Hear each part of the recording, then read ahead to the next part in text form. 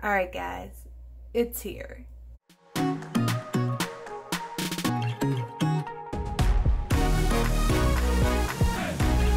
guys.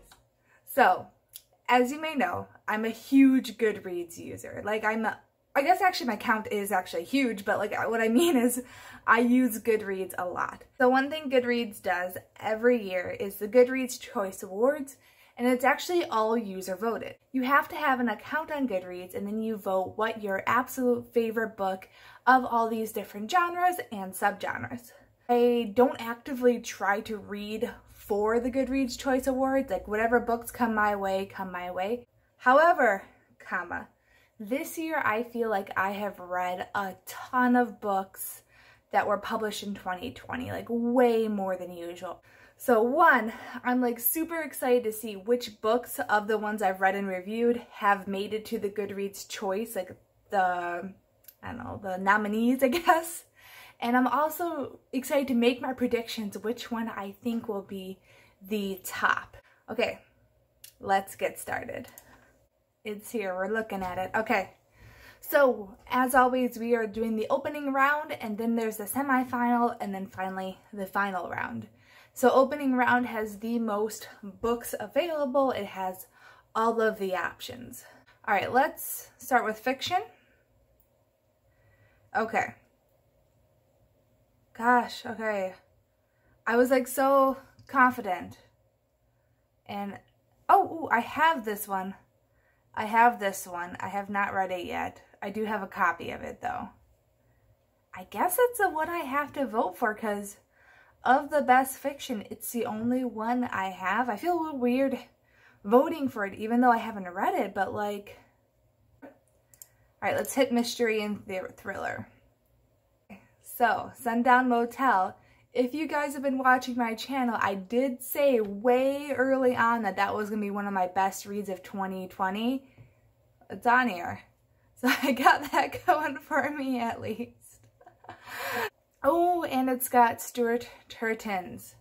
So Stuart Turton, if you guys remember, writer of The 7.5 Deaths of Evelyn Hardcastle, amazing book.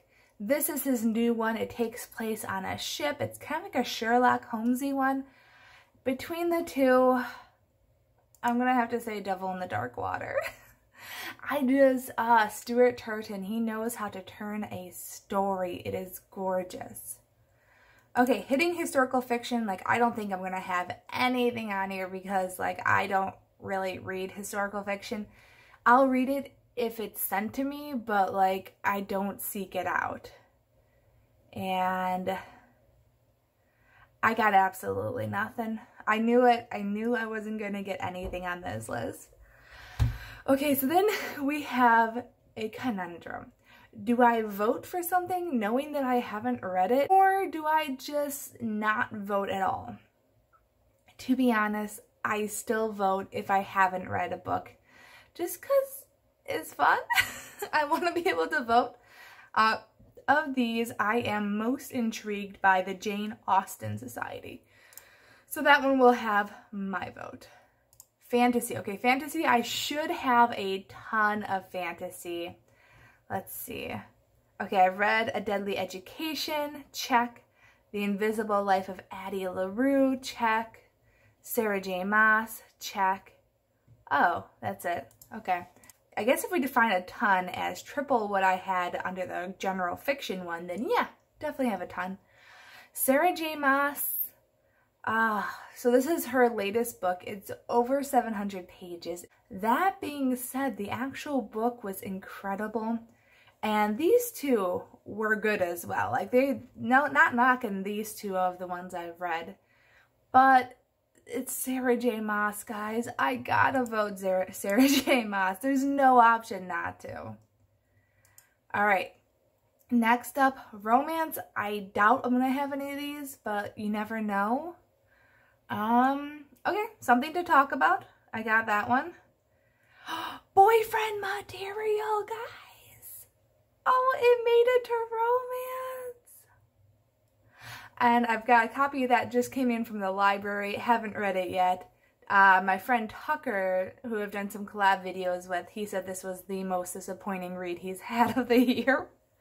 In the holidays, I don't have this one yet, but I did pre-order the Once Upon a Book Club box for their Christmas edition. The Christmas edition box, there we go. So of these, I am sorry, Berkeley, but I gotta go boyfriend material. It was so freaking cute. It's about a son of two rock stars has to get a cute and respectable boyfriend, otherwise his career is over. Enter Oliver the lawyer and the absolute opposite of Luke's type, but it's just one of those books where like they fit so well and you're just like, you want them to be together so badly. So of course I'm voting boyfriend material. I am psyched. That one, if that one doesn't win, I'm gonna be so disappointed. Okay, science fiction. I might have a few here. Oh man, I want to read this one so bad. So I read Gideon the Ninth. It's like this futuristic necromancy. Futuristic necromancy book, and Harrow the Ninth is the second book of it, and Gideon the Ninth was just, it blew my mind. I just read it over the summer and I've been meaning to get a copy and I really want it.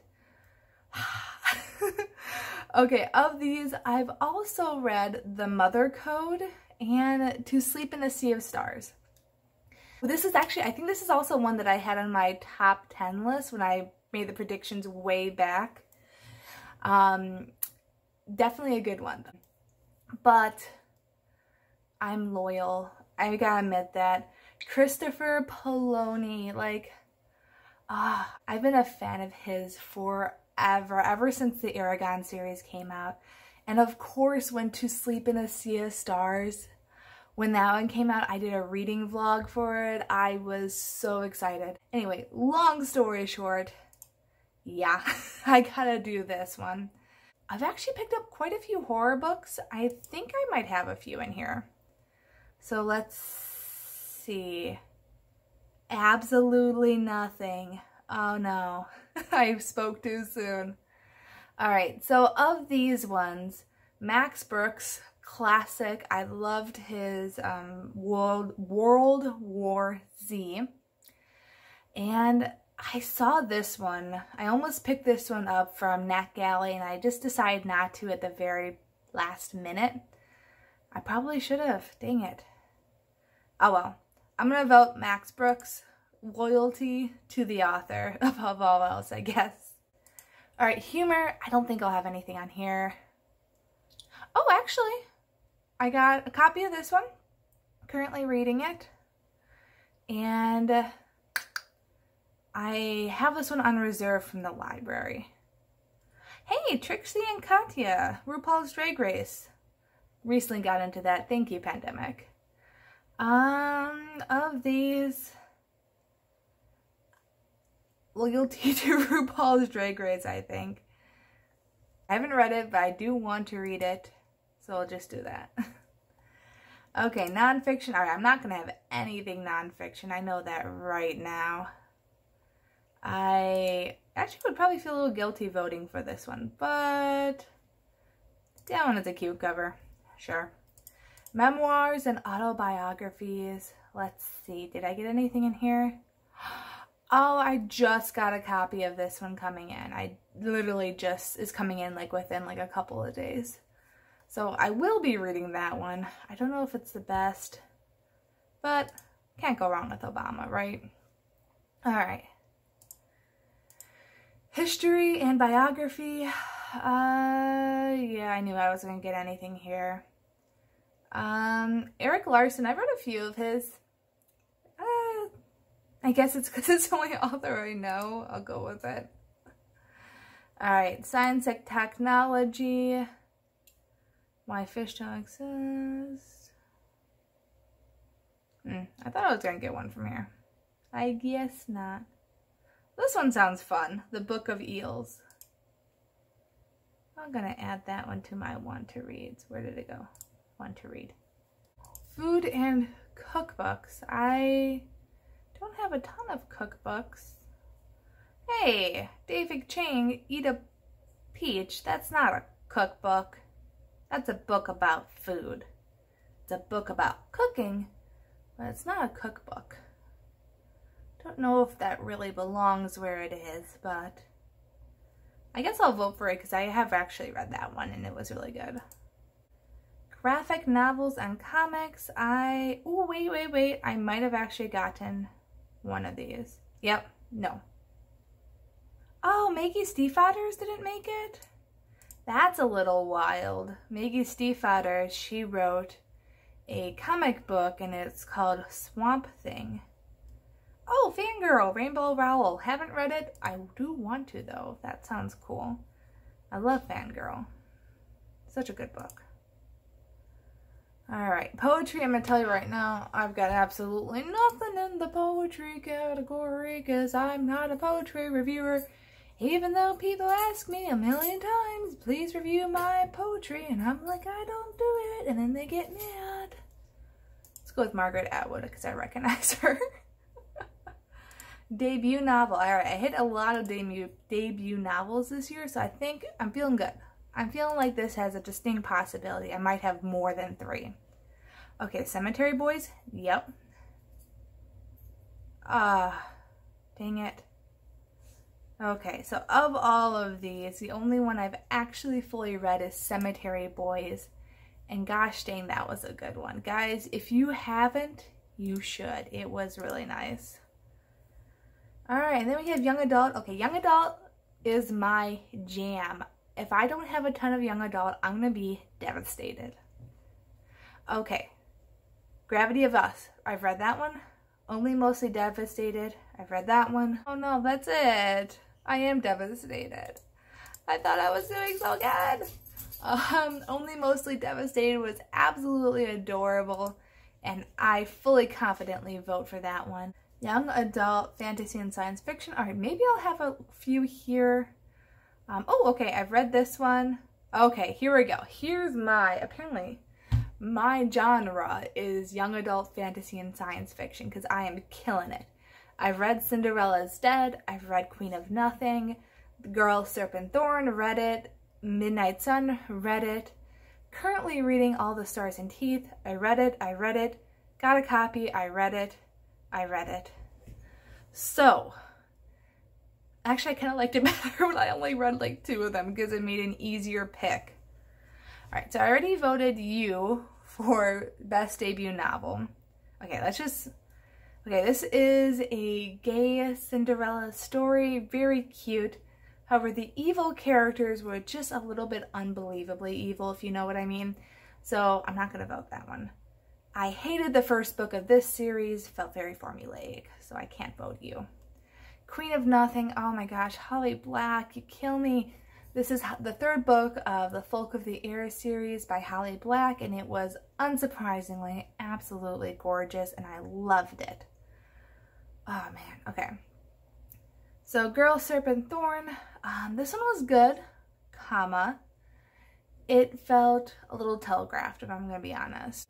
Midnight Sun, this is Twilight from Edward's perspective. This one is like all these islands have different types of magic. One girl has like all of the powers of the islands, and that kind of coincides as death magic. Oh, actually I didn't update that. Whoops. Currently reading. Add that to my 50+ books I'm currently reading. Kingdom of Back, from Mozart and his sister when they were real life, when they were kids, they had all of this fun world created called the Kingdom of Back where they were king and queen. And then this book kind of takes that concept and runs with it, like what if there was actually a Kingdom of Back and they wanted to keep the Mozart siblings. This one is a gorgeous, gorgeous story about a trans boy and trying to kind of come into his manhood. That sounded weird. But for him, like, there's all these very important rituals where you become a man in his world. And he wants to do that, but his father is afraid of him doing that because he's afraid that his son will be rejected. Very good, though. Fable, oh, this one is like, I picked it up purely because of the cover because it was so gorgeous. It was so flippin' gorgeous. I loved it. And I got it, but I haven't read it yet. And I know I need to read it, but like, there's so many books I'm currently reading. Ballad of Songbirds, and set in the Hunger Games world, but like 50 years before Katniss, this follows President Snow and his journey to evilhood. It was very entertaining. Legendborn, literally just read that last week because it came in with the Owl Crate unboxing. Very excited about it. It was very good. It was very complicated, sorry, 500 pages. Ain't no joke. But it was a fun one. You guys all know me. You knew that there was really no chance for any other book except for Midnight Sun. I'm weak, I know. Alright, so then I guess we'll finish it up with middle grade books and then the kids books. Of the middle grade books, well, this one looks like fun. Sure. And picture books. I might actually have a few on here because for some reason people are sending me a lot of picture books this year. No, of course not. Bird Hugs. That looks better. Okay. Alright guys, that was my Goodreads Choice 2020 initial picks. I'm going to be quickly reading some of the books I think might make it to this next round, so that way I can kind of vote better, if that makes sense, because now that I know which books are under the nominations, I can kind of make sure that I've read them and make an informed decision for the next round. That being said, I am so excited. Like, I honestly don't even know why, because this is such a virtual reward and I get absolutely nothing from it, but it's just, it's fun. It's something fun to do.